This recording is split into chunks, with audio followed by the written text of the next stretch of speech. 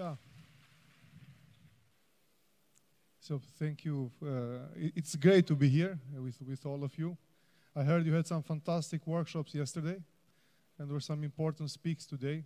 And of course, when you have Amazon and Booking and you have all of these important speaks, you will think, what is this guy going to tell us? But I'm here because we pay the money. So, but okay, fine. Maybe we have as well something to share. Let's see. I think there is quite a few things. And as well, I couldn't help myself but change the title of the presentation. So we'll be talking about a few things. So we started, so who is Raiffeisen Bank? Raiffeisen Bank was a startup. So this bank started like 20 years ago in an apartment.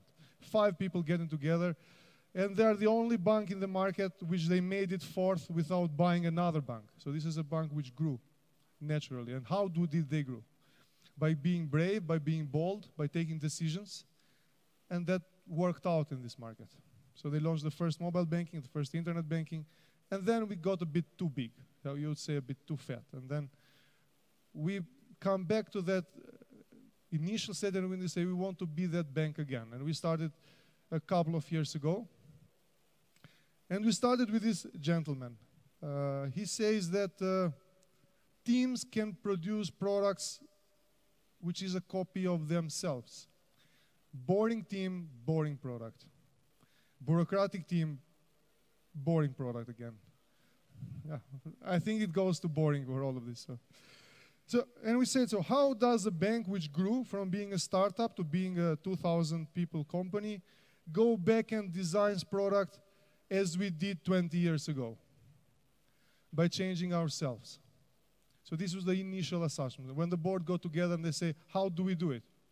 Can a boring organization produce good products? Absolutely not. And maybe I give you an example. Because that law works not only in organizations, it works, in my view, across industries and even states. And there is this example from this small, I would say, country which you recognize from the Middle Ages, Venice. And Venice maybe was the first venture capitalist state, or the Silicon Valley of the past. Let's call it that, because I think it's fair to call it that. These guys had this brilliant idea, and they call it a colloganza, when a smart, young, motivated risk taker would collaborate with an older, richer person. They would share the investment, and they both could get rich. And the risk taker would go around the world, come back, and a lot of new rich people were being born. Until at some point in time, the elite says, you know why? We don't like so many faces getting rich. So let's get some control into this. And they approved one law called La Serrata, and after that everything went south. It's the only time in the human history which I know about that the country degrades itself without being invaded or without anything happening to them. And I believe the same happens to all teams and organizations. Coming from that story, so how many organizations and systems look? Yeah. So you have a big boss, and you have a smaller boss, and even a smaller, and a smaller, and a smaller, and then you have everybody who does. And what does that do? Every layer filters, and every layer creates a mistrust, and you pay a price. And the same is with systems. There's a funny story about that starred word there, where I was sending an email to all IT a couple of weeks ago. I do it not as much as I like, but this time I made a typo. Instead of writing shift, I write that. I think this is the email which was read by most people ever. So now I will make sure that every time I do some typo in the future. So going forward, I just wanted to make a point with this. So there is a law. For you to do a better job, you must be a better organization. So what did we decide? So we said, just by changing this a little bit, it's not going to work out. So it was new teams. We decided on a new open source architecture. We decided on a new way of working. So there was a lot of new in that sense. And I'm talking, this is an organization which was a classical bank. How did that work out? what did we want to address? All of these layers, all of these filters, they create pretty boring products. We needed to remove them because we needed to remove the friction. First in our collaboration, first in our architecture, then that would articulate in our products. And it's about integration. When I say integration, I mean you have to integrate people with partners, employees, customer, technology, information flows, feedback loops, things which you heard today by many speakers.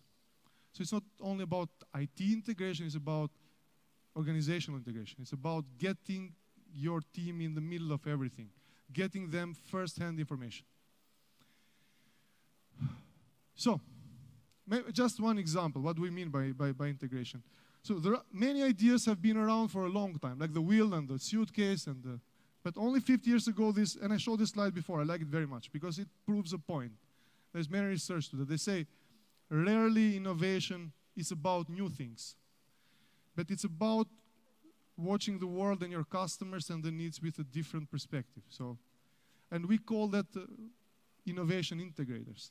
Many big companies have them, and they, like Pixar, for example, and they say that these people have one characteristic. They're a bit humble because they know the innovation is basically about copying. It's really combining. And with all these filters in the organization, from the big boss to everything, if you are structured like that, this integration suffers. So there is no flow. Your people in call center, they know best what your customers are suffering from. If that information doesn't make it to the board, which allocates the money, the project which you hoped about will never get approved. Yeah, I hope this is, for me, just an entry of why we did what we did, because this was the conversation we were having at the beginning. And we talked as well, and these slides are taken from our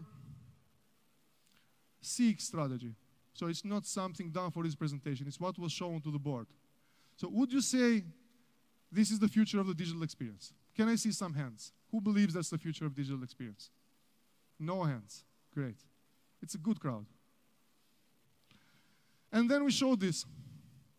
And this was a talk with the board that says, what about we show you a different picture? It's a bit like donuts, but I think it's much bigger because it's Marrakesh. Yeah, and in this picture, if you focus, you can see this lady here. And she does that for a long time, and she sells bags. What she does, focus on her. She observes, she understands. So if a young man, like I used to be, wants to impress a young lady, he buys the bag for 10 times the price. She personalizes the offer. She does that, everything, effortlessly can have a joke. So it's a good experience, fully integrated. And we believe technology and companies must create experience on that level of integration. So if technology is too late, if your CRM engine comes the next week by saying to you that Enkelejd needed, I don't know, an Android phone. I'm not an Apple person. Android phone, 1 month ago, it's too late. If you know that I need a product and you tell me too much, it's as well not natural. So the experience should be in that level. So integrating all of your capabilities, information, organization, that you are able to address the customer needs at the same time. Just one summary of the first part of the presentation. Integration with your employees, with your feedback loops, and where these are starting, in your branch, call center, digital channels, ATMs, partners, vendors, designers, academics, you name it, cross-industry. These create different value networks. And the value network comes from the book Innovator Dilemma. So you can reinvent your business model. By having bureaucratic organizations, that information flow is stopped.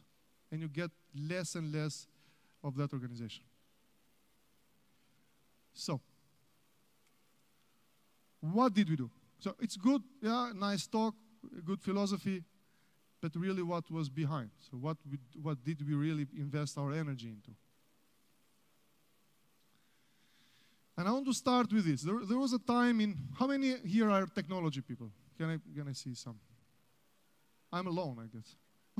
Okay. So then I'll be much faster. There was a time in IT you come in and as a student and you find this box. The box can be from IBM, from NEC, from whatever big vendor. And usually there is a certain relationship developing there. And you fell in love and you become an expert and basically you retire with that. So that time is not there anymore. So first we decided, so we set up teams, cross-functional teams. This was, I just put some statistics for 1 year. They crunched around 400 user stories, which had some real value, which were broken down in 949 tasks.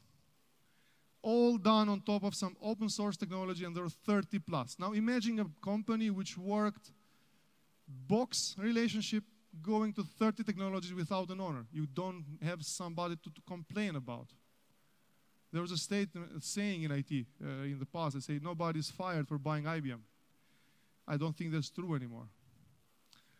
So there's a radical change. And we agreed that we want to go in a direction of being cloud native. It's not so much about Amazon and Azure and Google and all of this stuff.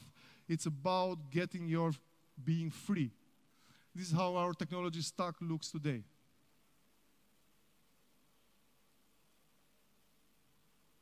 You can ask questions later, so if you want to ask.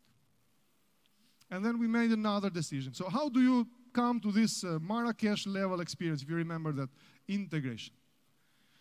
All the fancy names of the architects are there. You have your microservices and your Kubernetes and your touch points and your SIG strategy and your etc.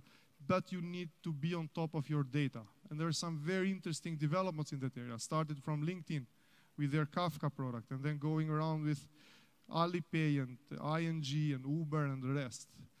And we decided, of course, a bank in Croatia maybe doesn't have the weight, but we have the same needs. And these technologies are open for everyone. And we made a decision that the fast data architecture is the backbone of how we want to articulate data. Maybe that's the right word to use. How, on real-time manner, you can react to events, execute models, and take action.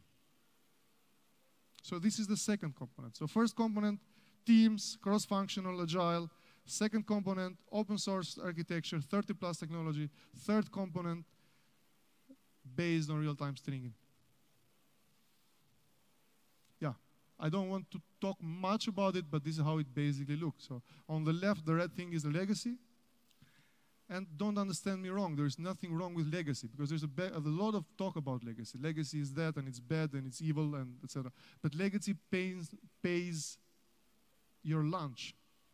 Legacy is what's making most of the company profit across the board. So we don't hate our legacy, we respect it, but we want to decommission it. So it's a quite respectful relationship in that sense, but still we are decoupling it and putting it in the new architecture. And it comes to, so you have all of this data flying around, and you have all of these microservices and all of these services which are growing, and then you say, how do I show this? Because of course you can have the best thing in the world, but you need to show it to the world. And then we made another decision. This is where we are, most of our systems. Then we understood that this was our next idea, so let's decouple the front end on top of the microservice, and then we said, you know what?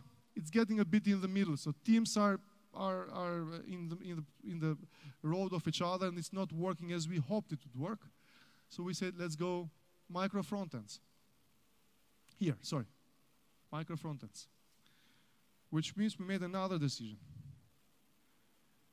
to build small frontends for each of the microservices, working on the same SIG strategy on top of this fast data architecture, on top of an open source technology stack. Yeah, and it's growing. So it was started with one of these here, but it's growing. Every 2 weeks, our teams are deploying. Every 2 weeks, you have code, new code going. Every 2 weeks. And I made some statistics. These are coming from SonarCube, our measurement. Last year, we deployed 15 times per day in our development. Is this Google or booking maturity, far away. We are like a small toddler because these companies deploy hundreds of times a day in production. But still, for a company used to have these boxes, stretching to go to the extreme, and the same people, we brought some partners, but mainly these are the same people. The same people which took that on themselves and stretched that in parallel of doing their daily job, learn the new stuff, get in a new way of working, and deliver. And this is what happened. We deployed like 12 times a month in production, so to the customers. Our ambition, and this is completely achievable, is to go higher maturity. How do you go higher maturity? You go higher maturity by increasing tests and increasing your tool set, so you can go faster, go from developer to customer if you increase maturity. When we wake up in the morning, there are I'll talk about challenges a bit later. So there are 2,000 challenges. Don't understand my talk that it's a happy and walk in the park. No, far from it. There are everyday issues, but we wake up and we talk, and small step at a time we get it a bit better. Yeah. So our ambition, from developer to production immediately. Yeah, of course. I don't want to bore you with nitty-gritty details. There are a lot of things behind. There's a lot of development. You need tools, you need automatic testing, you need integration tests, you need a way of working, you need how your product owner makes decision, and very good talk from the biases. Thank you for that talk, because it's completely correct. Bankers design products for bankers. Architects build buildings for architects. That's why you see these beautiful, totally unoperatable buildings around. So you need to get better, you need to get better feedback loops, you need to be humble, understand that what you believe will happen in the future most probably will not. Take small risks, assure survival, so meaning if you have a disaster in production, that might mean not assuring, so, and spin it every day. And this is our way. You cannot even copy it because it's your way. It develops in a certain way. Yeah. I'm surprisingly faster than predicted. And we come to a very important component of this. So, and this was a slide from an internal training we did in IT, an internal, we called it IT Academy. And we started by asking the question, do you think, what is more important, the land or the what is that, the seed? Can I see some hands? Who believes the land is more important? Who believes, okay, 1, 2, the seed? I don't know, there's a lot of undecided people here. Either this is so boring you are sleeping, or you just, let's try it once again. So who believes the seed is the, and the land? The land, yeah, great. I believe the land is as well. I believe that an environment can either accelerate or can amplify your potential or can tone it down. For the same reason, it would be difficult to imagine that Mozart was born in North Korea or Steve Jobs in some other parts of the world. I think that the environment you create around your team is very important. And we started to talk, how do we want to open this conversation? Even we are a bank, so people need very simple talk, especially in the decision-making layer. Remember that car to understand what we are talking about. And we said, fine, let's put 2 examples out there. One example is Dinamo Zagreb, and the second is Real Madrid. What does Dinamo? They grow their talent. They create an environment that you are becoming better and better. So it's an environment, it's a pipeline. And they are fine. Some of them go to Real Madrid, some of them go to wherever. Someone tried to convince me to put Hajduk there, but I didn't accept. I didn't want to cause a political problem. So what do we do for our team? Because as we said, remember that law. He says, bad communication structure, bad products. So whatever you do, however you pay, forget it. It will be boring as hell. These are some of the things we know by now, but this might evolve, and they are evolving by the day. So we have a new way of working. These agile teams help you break all of these layers. So they help integrate customer, business, product, technology, designers in one room. Conferences like this one, speakers we are inviting in-house, and we do it quite regularly now. We changed how we sit. We use new tools. We had a lot of people joining the team in the past year and a half. And as well, talk around the company that this is not about business, IT, designer, product owner, scrum master. It's more about integration. It's about creating one team which acts like one company, which can do a change with their feedback loops within a bigger establishment. And and there's a key part here. The bigger establishment needs to learn to keep its hands away. So we are learned in corporates that if it works, can I maybe jump in and help here and there? Please don't. And I tell this to myself as well. So I'm not. Yeah. Teams. To the initial assumption, how do you create the communication structures that the team gets excited and they own the product? Everything else basically fails. Technology doesn't matter. These 30 are today, another 30 will be in 10 years or in 2 years. But the team must own the responsibility of evolving themselves, the technology stack, not to get in a relationship with a box, being it IBM or so, and retire with it.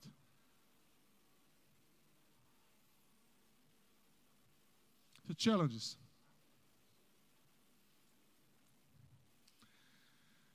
Trust. Trust creates a lot of friction. The lack of trust. The management, the business, IT, risk, customer, they have no clue. They are idiots. These guys, I'm BSs. Yeah, this kind of statement, they kill collaboration, they kill integration. You cannot produce good products. Technology stack should not be taken lightly. Of course, it was quite a shock for us as an organization to go from a far left to a far in this open source, and from having somebody to blame and say, it's not my fault, boss, sorry, it was, I don't know, Oracle who failed. Now you have nobody to blame. It's all on you. And there is complexity there. So I'm not saying it's easy. It's complexity. And it requires a lot of support from the entire organization. If your CEO doesn't understand it, it most probably won't gonna fly. Yeah. Coming to that bias. IT people build systems for IT people. We want to impress each other in conferences. Yeah, that's human nature. I want to look cool here and say, look how good things I did. Yeah, but that's not the point. And maybe I quote one of our CEOs, one of the most talented in the group. He said, when he was asked, what do your 1,800 IT people do? He answered, they do business. So IT people do business. They don't do IT. They don't do risk. People do not do risk. Designers do not do design. They do business. They understand customers and they want to have an impact. In big corporates, this box thinking, this I want to impress my peer kind of creates a lot of damage. I am IT, I don't want to talk now, because when you need technology, I will talk. But hello, gentlemen, you are as well a human being, a father, a mother, a brother. So perhaps you know a thing or two about other things, because in your free life, you cannot stop talking about everything. How to manage Dynamo, how to manage Zagreb, how to manage the bank. So we know much more than our role, but sometimes we put ourselves in this small box. Yeah. Now I come to I have another 5 minutes, so it's okay. How many of you know what PSD2 is? Okay. The PSD2 is, I think, the biggest thing that happens to banks in the last years. It was a regulation which opened up banks. So we had, one of the reasons we went to that extreme is that we need to open up our ecosystem through APIs. That talented people like yourself can use banks as part of the network. Just let me make an example. Maybe you want to do an app or a solution or whatever you want to do for the small business in Croatia, and you want to connect the honey producers with the cookie producers and with the restaurants. You can use our APIs to send payments to create a richer ecosystem. Less friction point to the customer, less friction point to the citizen, less friction point to the person using it on the other side. And this is already available as of September. So whoever from you wants to use it can basically use it today. Many banks are scared of that. They say, no, now all these young, talented people and fintechs will come and steal our customers. We in Raiffeisen believe it differently. We believe in this integration, which I'm talking about. We believe that by combining banks, customers, people, and your talent, we can build maybe better value streams. So we can expand the market. So having said that, I will share my email later on. Who wants to get trained on this topic and who wants to know how to do it in practice, and it's quite simple. Please show some interest and we will train you. So we will train you how to use the bank as a service and be independent from banks. Is there any interest as of now? Can I see some hands if somebody was to be interested to join that? 5 to 7 people, I can buy beer, so it's quite easy. I thought much more, so thanks for that. And that's basically it. So thank you for listening to me, and it was a pleasure.